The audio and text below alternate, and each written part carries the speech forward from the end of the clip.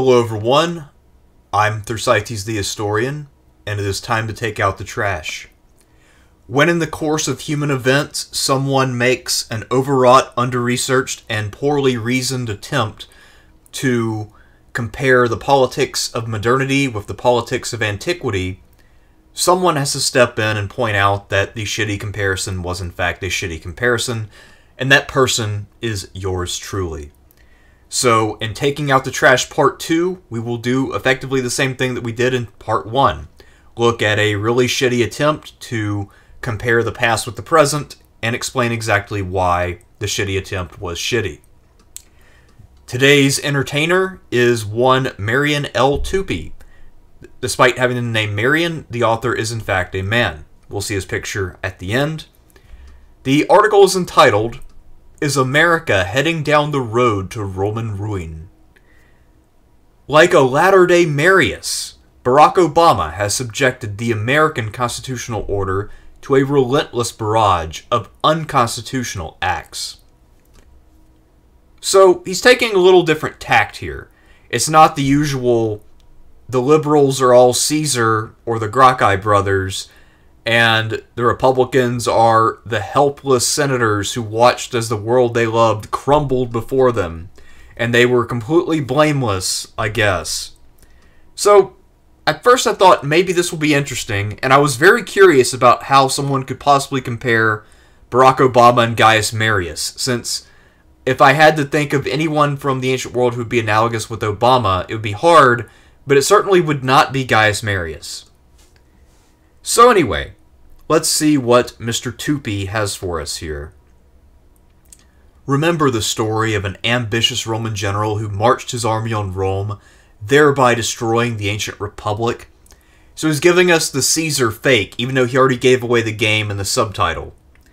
So this is what we'd call a clever hook, or attempt to mislead someone to show them that there are other figures in history you're aware of, but the effect is thrown away by the fact that the subtitle of the article shows to any reader who understands basic chronology that we're really talking about the period a few decades before Caesar rose to prominence. When the events that this article will cover took place, Caesar was a teenager and then he was passing into his early 20s. So he was not one of the great men of influence in Rome.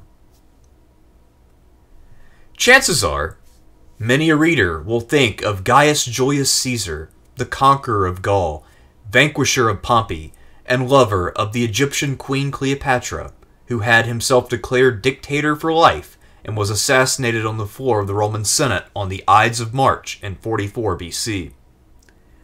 Well, technically he was assassinated in Pompey's theater because the Senate house was still destroyed after Clodius's followers used the Senate house to serve as a funeral pyre, but, you know, close enough. Some of these details aren't all that important. And now the big shift, because I thought it was going to be an extended analogy for why Marius and Obama are the same and both threaten the constitutional order. But now we're using an indirect comparison to Trump, although clearly, as we'll see later on, this guy, while he admires Sulla, has a lot of reservations about Donald Trump. So it's a very disjunctive, kind of poorly fitted article all around, where this guy clearly has a lot of mixed feelings and wasn't exactly sure where he wanted to go with this. Alas, the hero of this column is someone altogether different. Lucius Cornelius Sulla Felix was a man large enough to contain multitudes. He was a bon vivant, with a seemingly endless appetite for food and drink. He was married to a succession of 5 women while carrying on a lifelong love affair with another man. So, of course, he uses heroes and scare quotes to show that while he admires some things about Sulla, he might be a little bit horrified by Sulla's libertine ways. The thing is, a lot of Sulla's bon vivant lifestyle is probably a little bit exaggerated, because when Sulla was already a middle-aged man, he didn't really have any blemishes on his skin, and he was known to be very handsome. And if this guy really was partying it up and getting completely hammered on the daily then I doubt that he would still look good in his like late 40s or early 50s. So, probably not as big of a partier as Mr. Tupi is portraying him here. I've never heard the story about a lifelong love affair with another man. Not sure where that came from. It's been a little while since I've read Plutarch's Life of Sulla, so maybe that's where that came from. But also, yeah, Sulla wasn't fat, so he probably did have some end to his appetite, I have to imagine. And he was a vigorous campaigner, so he's a guy who was capable of going without the pleasures of life when he needed to. So, yeah, anyway. Sulla was born to an impoverished but patrician family in 138 BC. To a general audience, I think it's safe to say the word patrician means very little. It might just sound like it's a family like the Bush family, a family with a pedigree in the generic sense. I don't think most modern readers will pick up on the meaning and significance of what patrician meant in the Roman context. Having joined the army, he distinguished himself in Numidia, where he captured Rome's foremost enemy, King Jugurtha. Other military triumphs, both in the provinces and in Italy's social war, followed. These led to a successful political career and an election to the consulship, Rome's highest elected office in 88 BC. So the thing is, it wasn't the military successes in the social war that led to his political career. He was consul during the social war. He already had a very successful political career before it broke out. Even without the social war, he was a very successful and highly thought of politician. And a lot of that is because when he captured Jugurtha, he was acting as Marius's subordinate officer, and then he took credit for the entire affair, whereas the normal state of affairs was for subordinates to credit their superiors. And because Marius was a new man who had sort of, in a way, betrayed Metellus Numidicus, who was his old benefactor and former commander, Sulla got a lot of backing from other well-heeled patricians and traditionalists in the Senate. And a lot of this became a big personal rivalry between Marius and Sulla. Especially when the social war broke out, Marius is still an active general, although he's way past his prime, and Sulla is the new man of the hour, but they're basically the best and second best generals of the war. Maybe third best for Marius, because Pompeius Strabo, the father of Pompey the Great, was also in the war, and he did well. But at any rate, there is a lot of political rivalry that you have to understand for this to make sense. And it's not as if Sulla made his name solely through military exploits. He was a patrician, which means that he was part of the highest social order in Rome. He was well connected, and his family's fortunes did recover at this time, which enabled him to pursue a political career. Once in power, actually sort of before that, because Sulla had a lot of charisma and ability, Sulla became the focus of patrician or optimate opposition to the growing strength of the populares represented by Gaius Marius. I'll allow it because sometimes I do this too, but technically the terms optimates and populares didn't really emerge into their full meaning until about the 60s BCE. So here it's being used a little bit anachronistically, but it's not too bad of an error. And like I said, sometimes just for the sake of convenience and because people kind of know what these words mean, I will sometimes myself use those words in videos about Romans. Sulla was a staunch conservative, committed to law and order and to scrupulous interpretation of the Roman Constitution. Okay, staunch conservative I will give you, but nothing after that. As we'll see, Sulla's most famous actions were marching on Rome twice. Now granted, the second time, Marius's subordinates or surviving supporters were opposing him in arms, so you could say that in that case it might be justified. But the first time, this had never happened. And the action that Marius took, which caused Sulla to march on Rome, while unusual, was actually not unprecedented or unconstitutional. So Sulla was very willing to innovate and reinterpret the Constitution when he needed to. Make no mistake about it.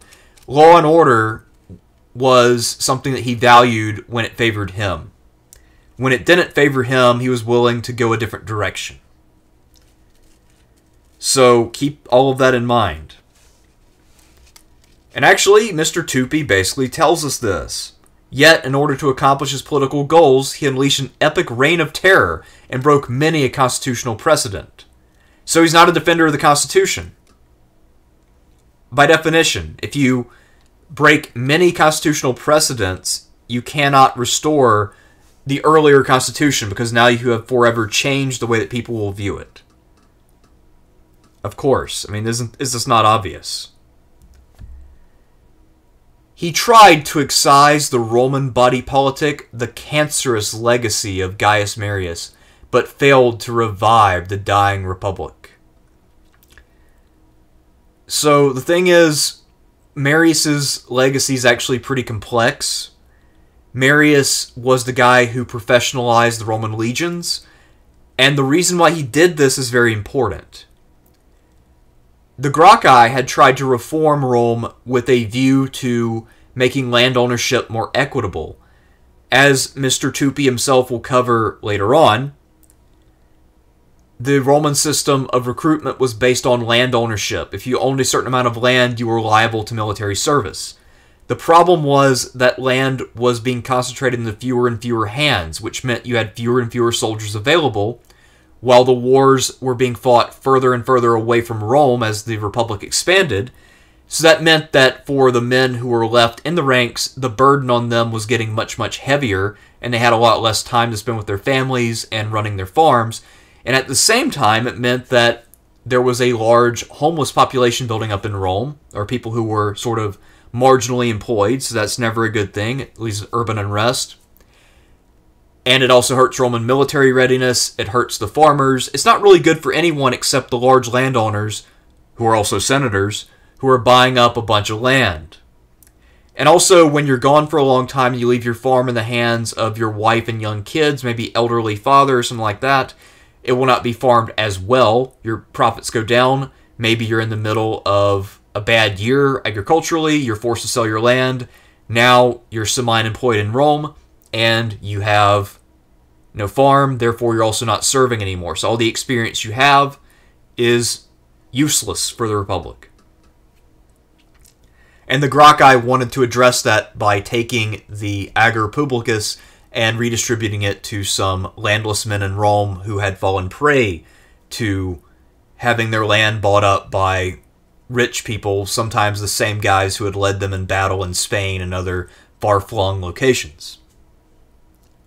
So keep that in mind. Also, Marius ideologically was basically just an egotist.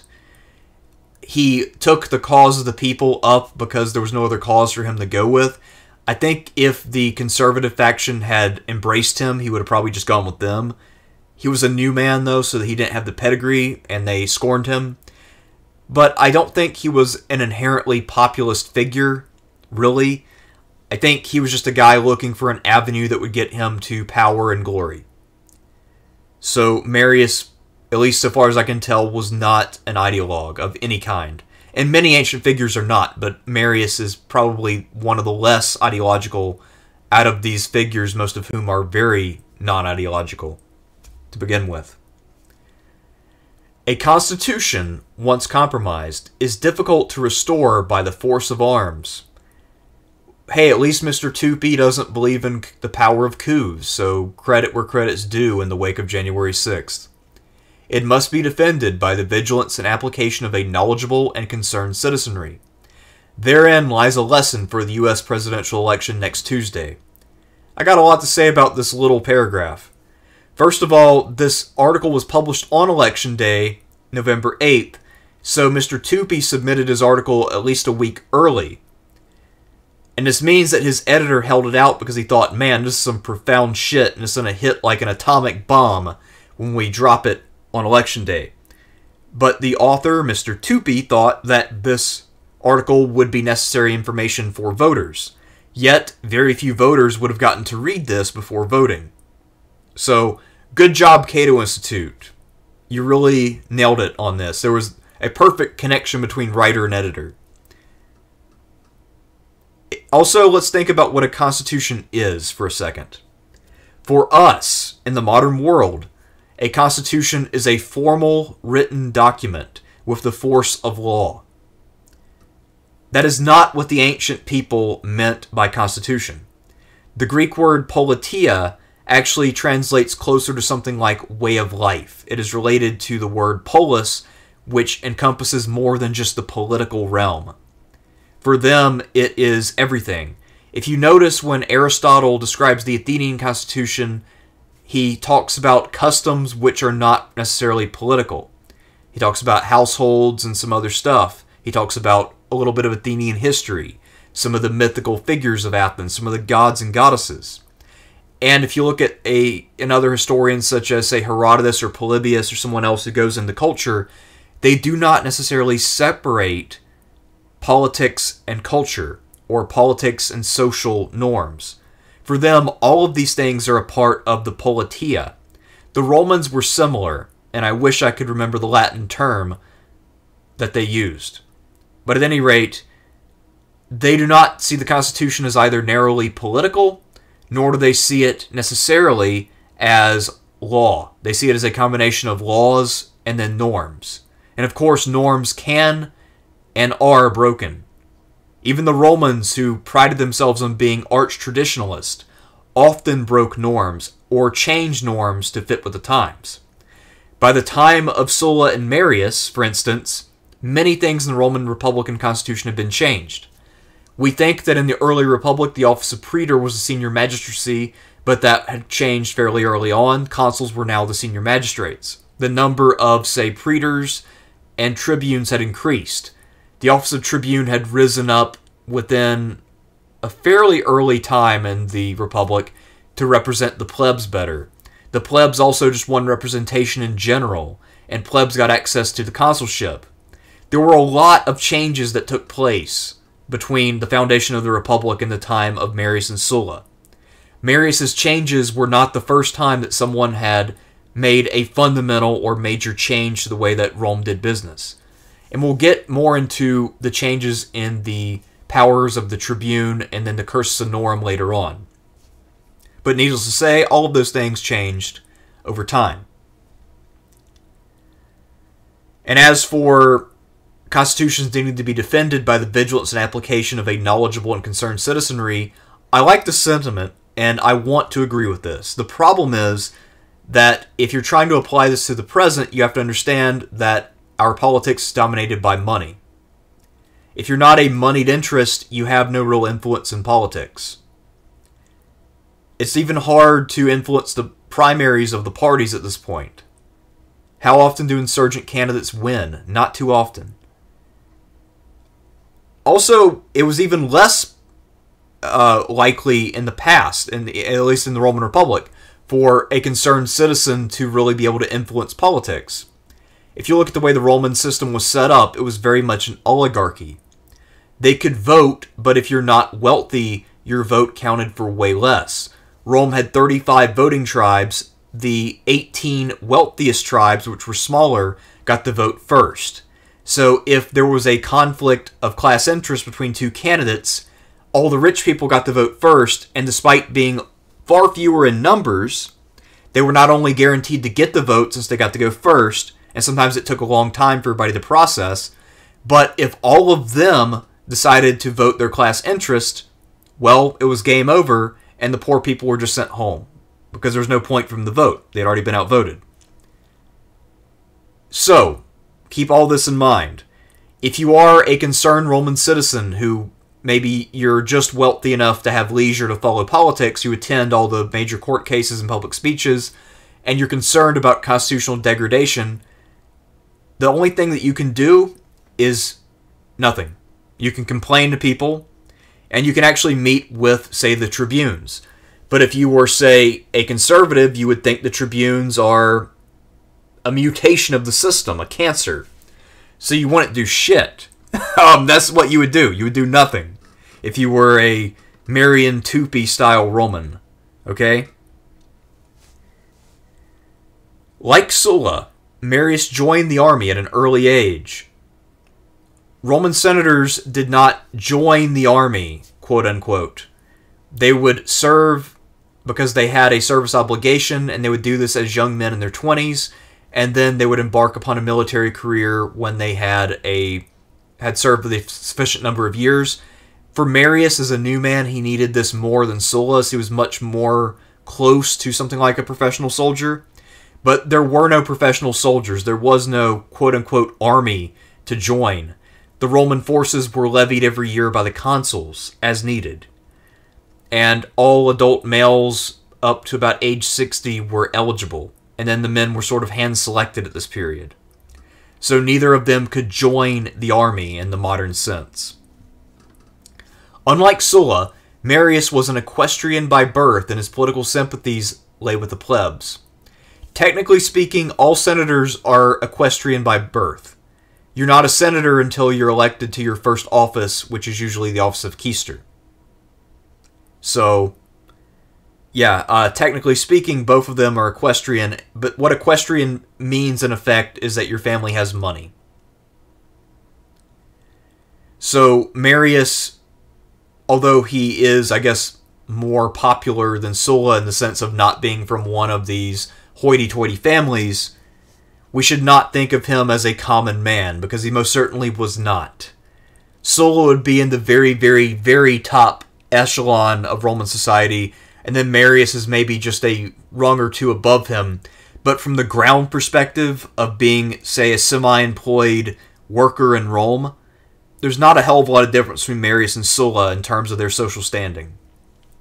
It matters not a jot to you that Marius has more famous ancestors, or that, the other way around, Sulla has more famous ancestors than Marius. Both of them are fabulously wealthy, have never worked a day in their lives, and get to exercise political power, and you don't. Elected as a tribune of the plebs in 120 BC, he pushed through a number of electoral reforms that curtailed the power of the aristocracy and annoyed the optimates. Well, there's a good reason he did that. The man was a careerist, and if you don't curb the power of the well-born patricians, then it makes it hard for you to rise to power. This was incredibly popular with many of the people who sometimes saw the optimates as being douchebags. So it kind of worked in Marius's favor. Also, although this author likes to present the patricians as all being conservative, Julius Caesar was a patrician, and he was not very conservative. So it is a little more complex than all that, and I'll have to remember to challenge all of the many assumptions that Marian Tupi makes here. Marius' political career continued to flourish and culminated in the consulship of 107 BC. That was only after he had to leave the army of Metellus Numidicus in a huff, after Metellus, who had been his friend and whom he had served very well, told him, "Hey man, I know that we've been buds for a while and that you've helped me out here in Africa, but you should really wait until my son, who's only 20, runs for consul in another 20 years. You'll be old as fuck by then, but you really should wait in line because you're just not that important based on your family name. So you need to know your role." So Marius rightfully got enraged, went to Rome, ran for consul, and won, and then replaced Metellus. And that's part of why Sulla, who was also a fellow patrician like Metellus, felt empowered to just tell Marius to go fuck himself and try to steal credit for capturing Jugurtha. As consul, Marius pushed through a set of military reforms that fatally undermined the Roman constitution and ultimately doomed the Republic. Okay, big pause. When Marius was consul, after he won in Africa, because he finished off the Jugurthine War, came back to Rome, got reelected, and the reason why he was reelected back to back to back to back is because there was a crisis in the north with the Cimbri and the Teutones. These were two Gallic tribes that the Romans feared, and they inflicted a massive defeat at a place called Arausio. And the traditional Roman army wasn't cutting it anymore. At least that was the perception. So Marius decided to reform the army. He needed a standing force that he could train. He also knew that recruits were limited because of Rome's refusal to do land reform, because senators and their wealthiest backers would have to give up properties they had bought. So Marius decided to work around that, to circumvent the greed of the Senate by creating a standing professional army. So he made it to where the Roman state itself would issue arms and armor, rather than relying on farmers to buy their own stuff. And this did, I think, in some ways weaken the Republic, in the sense that the old system of levies with no permanent standing army was more flexible and meant that there were more potential soldiers. So this gave Rome the kind of flexibility and bench that it had in the Second Punic War. But the Roman legions under Marius, the professional legions, were definitely more efficient. The problem is that they become much, much harder to replace. So ultimately, that system will continue into the Empire, and the Empire will have a higher standard of excellence and readiness, but it will come at the expense of the ability to recover and having a deep bench. But as for this undermining the Republic, the Constitution, you know what else undermined the Constitution? The greed of the senators who wanted to consolidate land and power in their own hands at the expense of the common people. So they had a very selective vision of what did and did not constitute the Constitution. As I mentioned, the Constitution went beyond just laws and offices. And for this author, he apparently thinks that it was just a part of the written law. This is how armies are formed. It might not have been, actually. We don't really know. Because, again, the Roman Constitution was not written down. So he was just changing a procedure. The Romans had done this before. And while this procedural change did have a huge impact on the way that power was distributed and the way that leaders exercised that power, this was not some unprecedented thing to change an arrangement as needed so that the Roman army or the Roman system itself could continue to roll forward. And I believe also that this whole idea that Marius deliberately undermined the Republic through these reforms is ridiculous.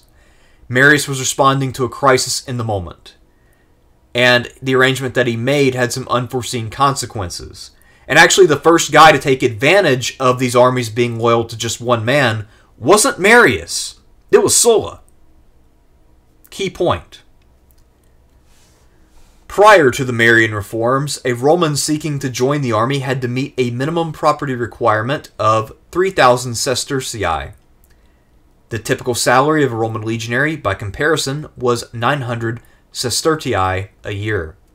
Needing more soldiers to further his military and political career, and defend northern Italy from a massive horde of barbarians, Marius ignored the minimum property requirement and opened the army to the propertyless cked sensi.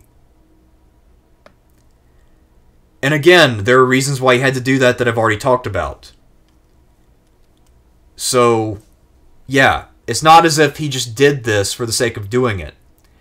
And also, as a conservative, I'm sure it's very difficult for Mr. Tupi to denounce Andrew Jackson. But you know who did away with the property requirement to vote? Yeah, that'd be Andrew Jackson. So, Marius and Andrew Jackson are actually somewhat comparable, and both of them are fairly nasty guys on a personal level. So, actually, if you're trying to compare an American with a Roman, Andrew Jackson and Marius kind of works. That would be one I have to think about a little more, but I'm kind of feeling it right now. But Marius and Obama, what the fuck did Obama do that was anywhere nearly as interesting or significant as profoundly changing the nature of the military? Obamacare was a band-aid on a bullet wound. And there weren't really too many other major systemic changes that he enacted. What is the equivalent of this? The Consumer Financial Protection Bureau, which basically just protects you from spam calls and makes it a little easier to get refunded if you get scammed. I mean, like, what did Obama do which fundamentally changed the game? Can you provide an example? The new recruits were poor, hungry for the spoils of war, and totally loyal to their commander, Marius. Ignoring constitutional precedent, which banned the same man from holding the consulship twice in his lifetime, Marius, victorious in battle and supported by the swelled ranks of the military, got himself elected to Rome's highest office 7 times, including 5 years in succession. Alright, this will require a little bit of water and then some comments. So, apparently the poverty of these soldiers made them bad soldiers, or at least that is the implication of the way that this is phrased. I don't know that much about Marius and Sulla, but I did look at a few of his other pieces, and he's one of those guys who believes that technology equals progress. So he's not the most, ardent social conservative type. He's very much a technologist, but clearly very, very elitist. And I think it shows here. They were hungry for the spoils of war, unlike any other soldiers ever served, right? Because, yeah, American soldiers in World War II weren't totally looting Lugers at every opportunity. There was no rape of East Germany, and God only knows what the Germans did. And, I mean, fuck, are you kidding me? What war can you think of where soldiers were not hungry for the spoils of war? They're facing life and death, and they're looking for a way to create a nest egg for their families and to secure their futures.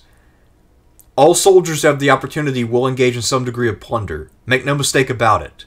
It goes along with the territory. Just like if there is a brothel available and the soldiers have money, or sometimes maybe even if they don't have so much money, they will be availing themselves of this resource. What do you want me to tell you? That's just the way it works. As far as their loyalty to Marius, there's a reason for that. And the reason is that Marius won battles and got them spoils. And later on, it will become a problem where the commanders are expected to go to the Senate and get the Senate to vote money for the men to retire them, whether it's a payout or a land distribution. So let's say that you're someone like Pompey, and you have a bunch of legionaries you're trying to retire, and then the Senate decides that they don't want to help you because it would make you a little bit more powerful, and the hell with that. That's where the problem really arises. When the Senate decides that they really hate someone and they don't want that person's loyal men to get anything. And then that commander is in a bind where he has a lot of pissed off men under arms who are blaming him for them not getting anything. And then he has a choice. Do I stick with these guys who have been with me through thick and thin, who have put my name in the pages of history, or do I go with my asshole rivals who have done nothing and who are just trying to undermine me and leave my men in the lurch? That's where the problem came in. Had the Romans been more institutionally minded, say if there was a pension plan that automatically took effect, if they had a bureaucracy in place, something like that, then this wouldn't be a problem. It's not the professional army itself, it's the lack of a sufficient apparatus to handle it. As far as the constitutional precedent, again, this was a norm, not a law. And the reason is because the Senate was an oligarchy of 300 to 600 men who shared power with one another on the principle that all of them were equally capable of exercising power by virtue of their birth and wealth. And the reason why they gave Marius this unprecedented honor is because, guess what? He was a really good general, and they needed a good general. The people trusted him, so the assemblies voted for him, and they gave him an extra command to make up for the failures of Caepio in the north, at Arausio.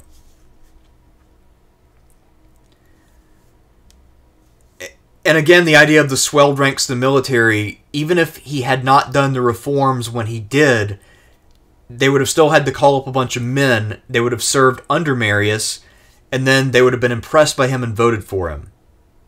So this made no difference in the short run. So he held 7 consulships. He was very successful, and that was unusual. But what really undermined Rome was not that. It was Sulla's response to Marius, as we'll see. And keep in mind also, Marius was getting older. He will die in the year 86. The Senate had effectively sidelined him after the year 100. Marius in the 90s is kind of a discontented ghost. He's around, but he's not really that important or powerful. So, he betrayed one of his great rivals as he was outmaneuvered politically, Saturninus. But I've already talked about that story before. We don't need to get into the details here. The Optimates were apoplectic. They coalesced around Sulla and furnished him with a powerful army to wage war on King Mithridates of Pontus, but also, presumably, to keep an eye out for possible trouble at home. The army was strictly to go to Pontus. King Mithridates had overrun Asia and supposedly killed 100,000 Italian settlers, which is a ridiculous number, but it was some large number. And a lot of these men were equestrian or worked for the equestrians, so basically Sulla was being sent to defend the interest of Rome's business class abroad, and to restore order to a province that the Romans had conquered, and maybe add to it at Mithridates' expense. The idea was to reunite Rome after the Social War by having a foreign war, and also to punish Mithridates and defend Rome's interest. An army that was all the way in modern Turkey would not be able to keep an eye on Marius in Italy. No one needed to keep an eye on Marius at this time. Marius was not perceived as a threat at this particular moment. Marius' star had faded almost 15 years before. He had redeemed himself some in the Social War, but Sulla was the superstar. Seeing his star fade, Marius bribed one of the tribunes. The tribune was an ally. Marius did not bribe him, to call a popular assembly, which overrode the decree of the Senate and gave Sulla's command to Marius. The assembly was sovereign, not the Senate. This was technically within their purview, at least as the Constitution was technically ordered from about the early 3rd century to the present, or that being the time of Marius and Sulla. This was unusual, and it hadn't been done since about the Second Punic War, but this was technically not unconstitutional. This was an unprecedented attack on the power of the Senate, and Sulla resorted to the unthinkable. He commanded his legions to march on Rome. That actually was unprecedented. That was actually the break, not Marius using the assembly. In theory, Sulla could have gone back to the assembly with a more conservative-minded tribune, and there were some, and gotten the command back before Marius ever got to fight Mithridates. That would have been an option. Sulla also had a pretty big following at this time. As I said, he was the hero of the Social War. He helped to hold Rome's control of Italy together. The allies had been in revolt, and Sulla had been one of the key figures in bringing that revolt to an end. So, he had a lot of prestige and a lot of following, and even a lot of clout with common people at that point, as he hadn't really screwed them over in any way as of yet. The magic spell that kept Rome at peace with itself for centuries was broken. The magic spell was success. Rome had been marching forward and getting spoils. Now, those spoils were not distributed very well. Actually, as I mentioned, there were plenty of common people who were actually losing in this imperial system. But the magic spell, make no mistake about it, was success. The Marians fled, only to return after Sulla departed for Pontus. They killed many of Sulla's supporters, but their luck would not last. It's true that Marius and a politician named Cinna came out of hiding after Sulla's initial march on Rome, and they did retake the city. But by the time that Sulla came back and initiated conflict with them in 83 to 82, both Marius and Cinna were dead. Cinna was the real power behind this movement, and without his guidance, there was really no great leader. Marius, by this point, may have actually had a little bit of dementia, and he died, as I mentioned, in 86, so well before Sulla came home. The two leaders, by the time Sulla got back, were Marius' son, Marius the Younger, who was not really that big of a deal, and who was not his father, frankly, and a man named Gnaeus Papirius Carbo, who had been a senior lieutenant of Cinna and was not really much of a general, which of course is a problem when you got to face Sulla, who's arguably the best general of the 80s. And yeah, they didn't stand a chance.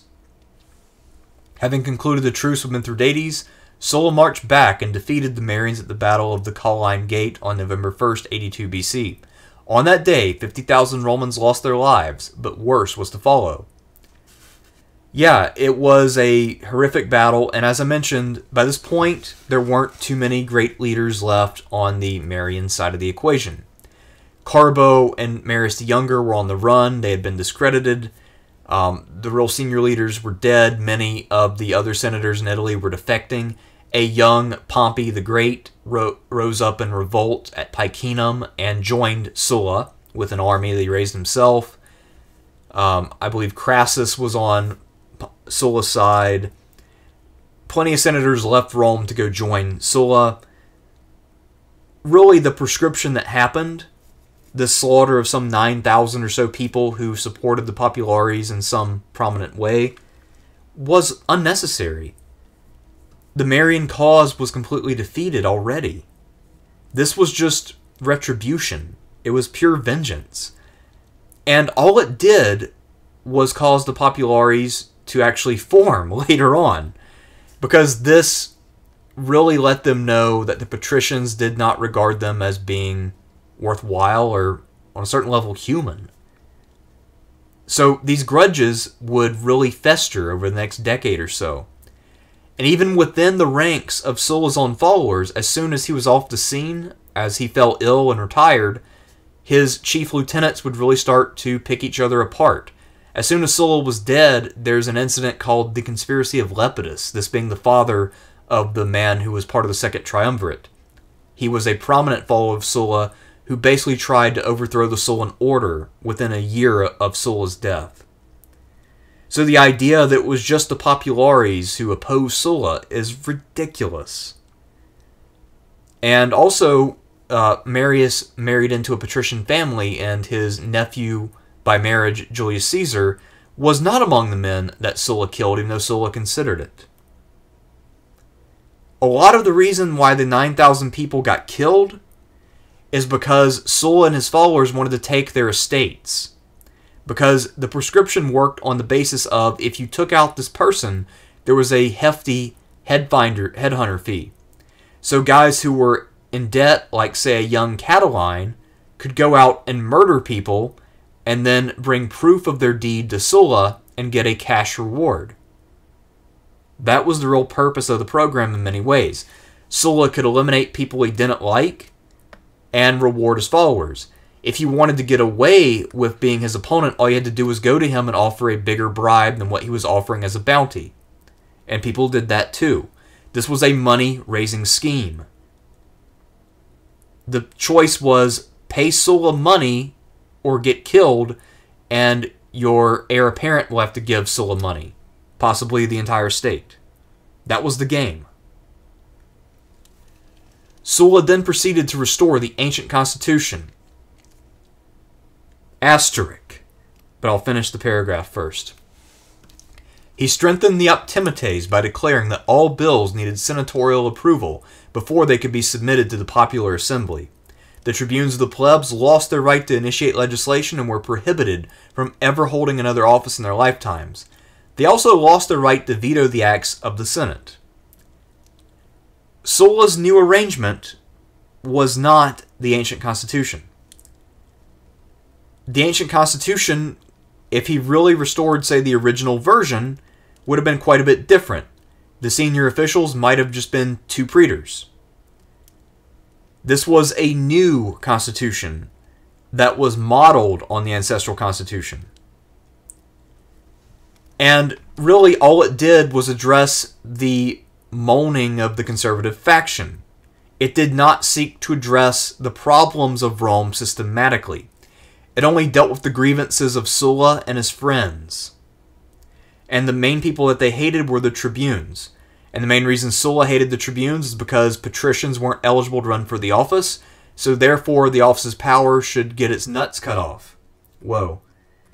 So that was his real reasoning. He did not want popular power to be exercised because he couldn't do it. It wouldn't benefit him at this juncture, nor would it benefit people like him. His thought was that the only people who served as demagogues or who presented a threat to the state were tribunes. So he was of that school that thought that the Gracchi brothers had been a grave threat to Rome's stability, and that Marius had been a grave threat. He didn't seem to recognize that the failure of the Gracchi 50 years before to pass reform to land distribution had basically forced Marius to reform the military, since the land system and the military were directly connected. So Sulla was not thinking institutionally. He was thinking purely ideologically. And you could even argue purely in light of his own experiences, since he, of course, was famously dicked over by a tribune who gave his command to Marius. Also, the tribunes had been doing this and had had a veto power for a couple hundred years at this point.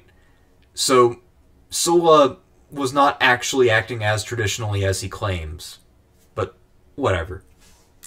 To further solidify the power of the Senate, Sulla transferred the control of the courts from the equestrian order to the senators. He codified the minimum age for every stage of the cursus honorum, the sequential order of public offices held by aspiring politicians. And to prevent another general, like himself, from marching on Rome, Sulla decreed that all future generals would have to wait for 10 years before being elected to any office. First of all, that's actually an error.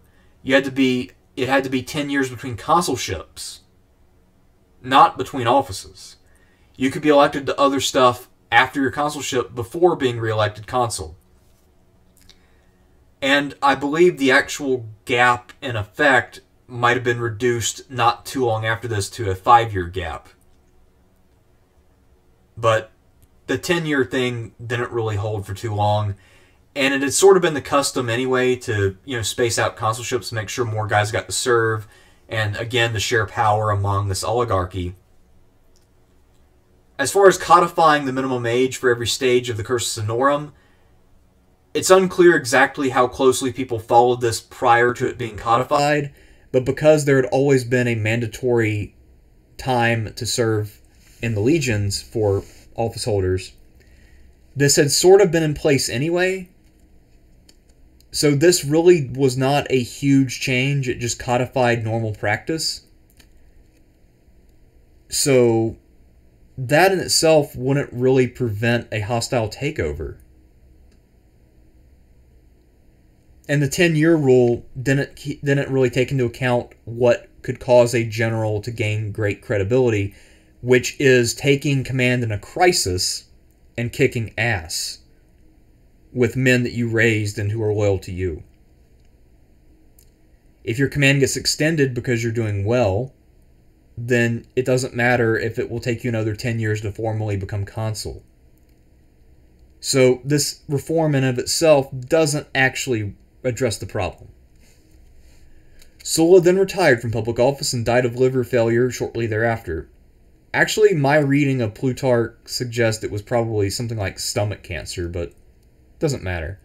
I guess Tupi's pushing the narrative that Sulla was a party animal, which again, I don't quite accept. No sooner was his body cold than ambitious politicians, including Gaius Julius Caesar, started to dismantle his legacy. Again, Caesar did want to dismantle this legacy, make no mistake about it, but he was only one of many, and it would take him several years to rise to any position where he could do anything. There were already people around who were doing the work for him, people who were ostensibly allies of Sulla, including the boy butcher Pompey, who went from being Sulla's golden boy to being a guy who did not fit in the Sulla system at all. And actually, Sulla was a complete hypocrite about enforcing the cursus honorum, because Pompey got to do whatever he wanted. He was immune from the cursus honorum because Sulla needed him and was indebted to him. So Pompey is in his 20s, and he has the same privileges that normally you would need to be in your 40s and needing and have held a bunch of offices to exercise. So the system was hardly foolproof.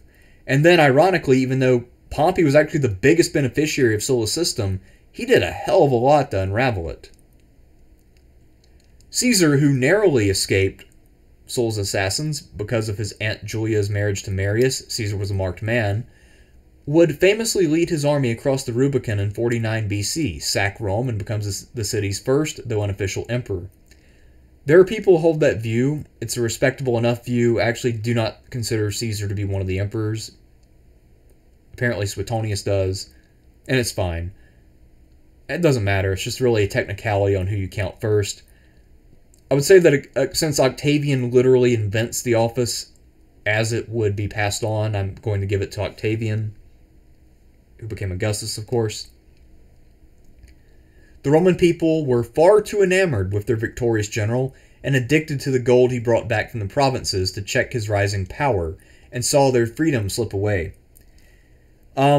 The Roman legionaries were more enamored with Caesar than the people. Many of the people were actually annoyed at the civil war and didn't really have very warm feelings toward either side. As people who were not legionaries, they were not going to get all that much out of this war, except that their food supply might be restricted, depending on who controlled where they lived and then where the food was grown. So if you lived in Italy and the Pompeians controlled Egypt, well, they wouldn't control Egypt because Cleopatra was still in power, but they controlled North Africa, and the Caesarians control Italy, then basically you get fucked, even if you have no interest at all in this war. So for most people, that was actually the perspective that they would have held. The Roman people did prefer Caesar to Pompey because he was a little more generous. He gave them more back, and in his will, he was pretty generous. He donated a bunch of public parks and gave everybody some money. He didn't really bring back all that much gold from Gaul, so I'm not sure what the hell Tupi's talking about here. As far as checking his rising power, again, the Senate and Pompey had to do that. The people in Rome had no real power. And again, if they had to choose between Caesar and then the Senate, a lot of them would probably be a little more inclined to go with Caesar, because he gave them a little bit more, whereas the Senate offered them nothing. But most of them just wanted to be left the hell alone, and many of them were barely making ends meet, so they were not really caught up in this ideological struggle. They weren't really worried about their freedom slipping away because they didn't really have that much fucking freedom. Again, they had no political power. Many of them were working hand to mouth. The tenements that they lived in Rome were often not earthquake-proof. In fact, Crassus, who's not really mentioned here, was a huge slumlord, and his buildings frequently collapsed and killed people. So what freedom did they have, other than the freedom to work for starvation wages, be unemployed on the frequent basis, and sometimes get drafted in the wars they didn't want to fight? And what was the freedom here for the average person? Why the hell would they care? Riddle me that, Batman. Like a latter-day Marius, Barack Obama has subjected the American constitutional order to a relentless barrage of unconstitutional acts. I can't wait to hear what they are. To be sure, Obama was not the first president committed to extending the power of the executive. Duh. Since America's first progressive president, Theodore Roosevelt, those of both parties have had varying respect for the Constitution. Actually, the first president to start expanding the power of the executive was John Adams. And Abraham Lincoln also was a fairly aggressive executive. It's not just Theodore Roosevelt and the progressives, but of course, because Tupi's writing for Cato, everything has to be blamed on a side which is in some way inimical to his ideology, whether it's a liberal Republican such as Theodore Roosevelt or some Democrat like the other Roosevelt. And as far as having varying respect for the Constitution is designed to take on amendments and to have some flexibility built into it. So, just because you make some changes to the Constitution doesn't mean that you're failing to respect it. I think that's a very ridiculous and tendentious reading, that if you want to change anything about it, you don't respect it. It'd be like saying if you have an old ancestral home that's falling apart and you want to replace a part, and then, your dickweed uncle says, you got to have respect for this house, boy. Can't be changing the shutters just because they're falling apart. Got to respect those shutters. Your grandpa nailed them up there 50 years ago.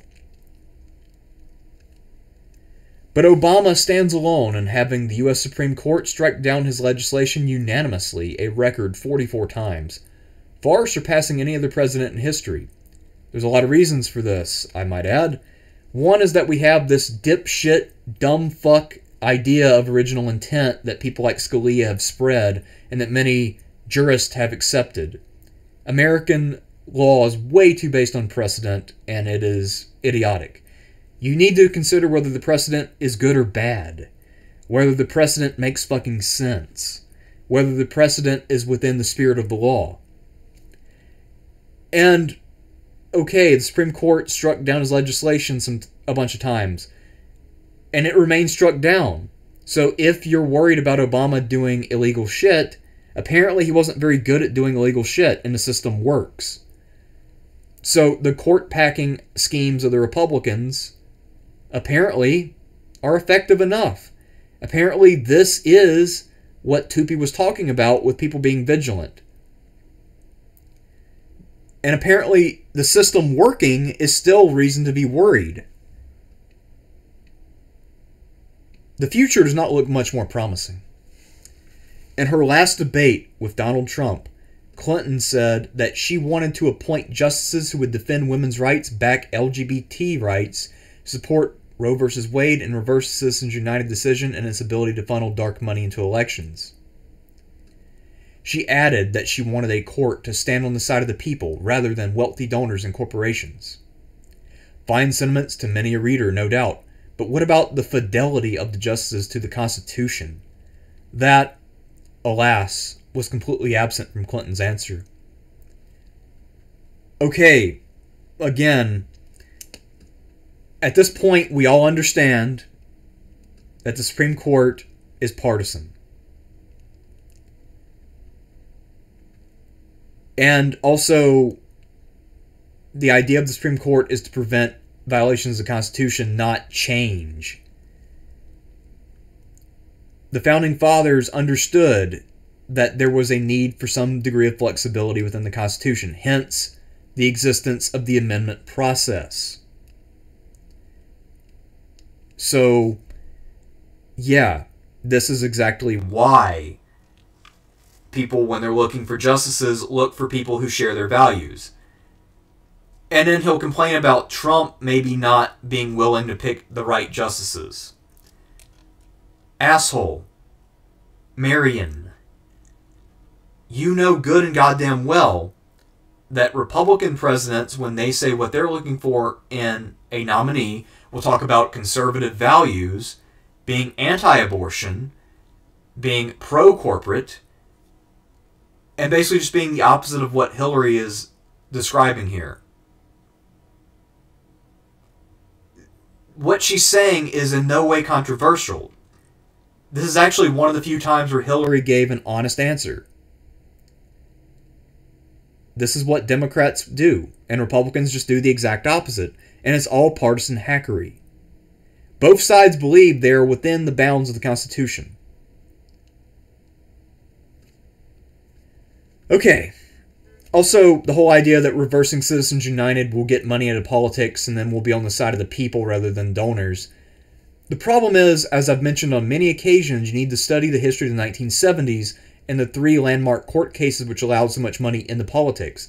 Citizens United is just steroids for that existing problem. The problem itself goes back deeper.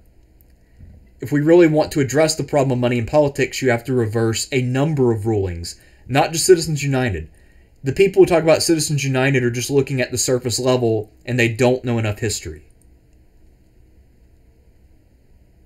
Okay, and then there is Donald Trump, whose public pronouncements indicate that he is yet to familiarize himself with America's basic law. I agree. Moreover, Trump's temperament suggests that he will encourage rather than restrain the ravenous appetite of the executive for more power. Accurate. That is exactly kind of what he did. I mean, Trump had no interest in rolling back the runaway power of the executive. So, actually, Marion, I got to give you credit. You do understand Trump. As I wrote in May, Trump's presidency is preferable to Clinton's only if you believe that the mercurial entrepreneur will do what he says and appoint the Supreme Court justices who respect the Constitution. That's a big if.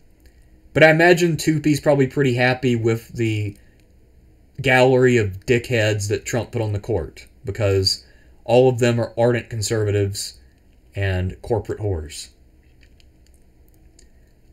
So I wonder what Tupi thinks now about Trump. I'll have to look that up at some point.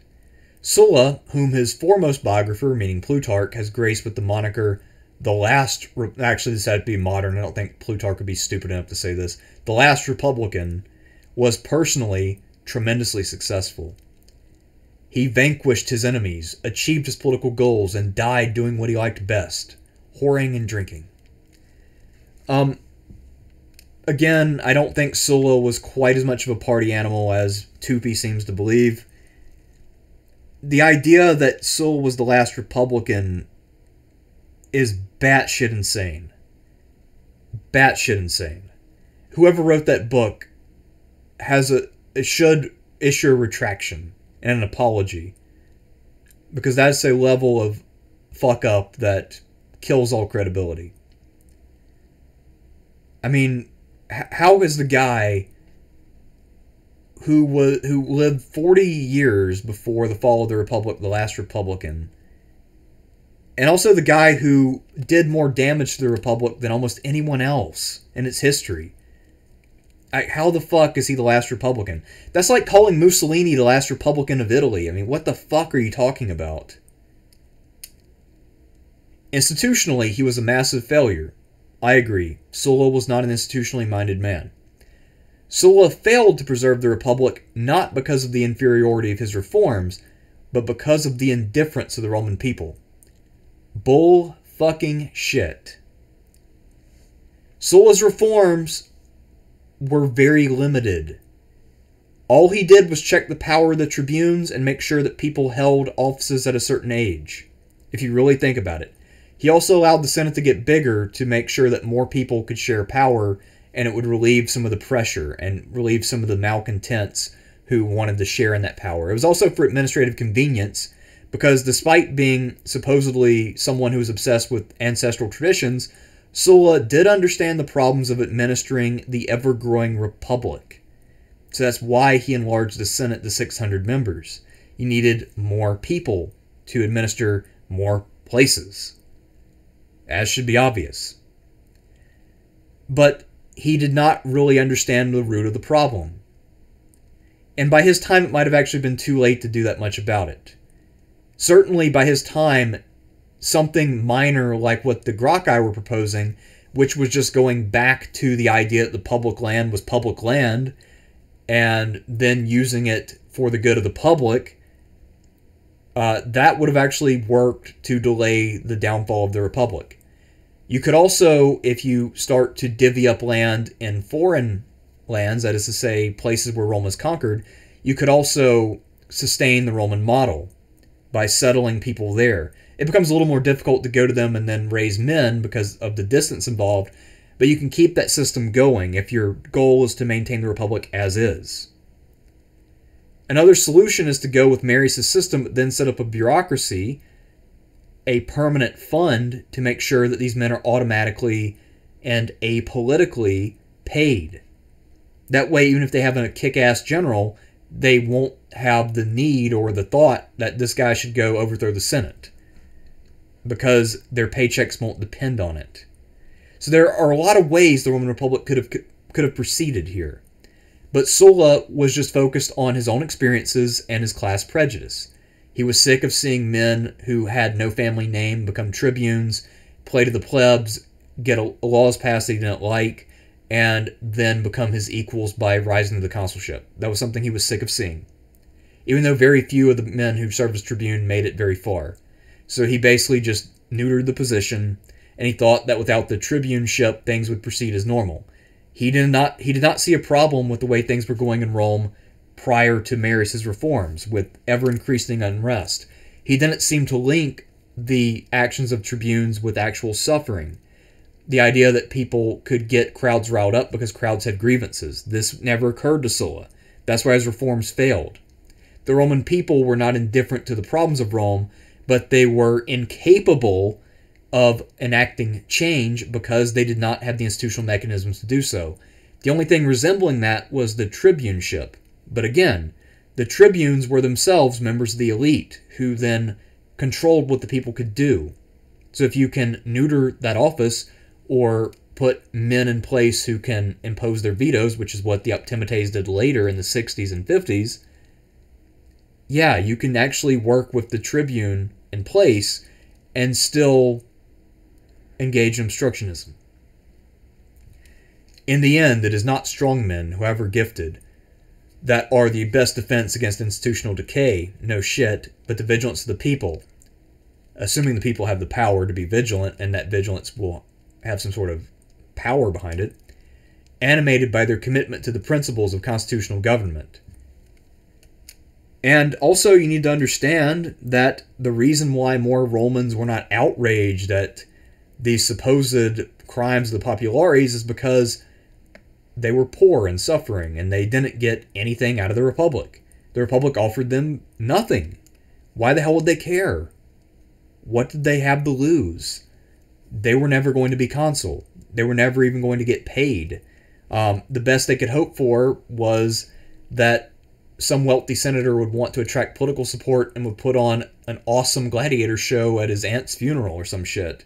And then they might get a meal out of it. I mean, that's really all they got out of this. You got to understand, the Roman Republic did not offer anything to the common person that they didn't still get under the empire. The liberty of the Roman Republic was limited to rich people. If you were someone who had a lot of money and could run for office, the Roman Republic was great. If you weren't, guess what? It didn't offer you a damn thing. And you had nothing to lose by watching the Republic be replaced by the Empire. Anyway, I am Thersites the Historian. I hope that you've enjoyed taking out the trash part 2. When I return from vacation in a week, I will do parts 3 and 4. And we will look at the pretentious ramblings of a boomer who thinks that he knows way more than he actually knows about Rome. So stay tuned for that. And of course, this guy also will be from the Atlantic, so we'll be looking at the Democratic side of the aisle and some of the delusions about Rome that people who are ostensibly liberal have. So anyway, I'm Thersites the Historian, and I will see you all later.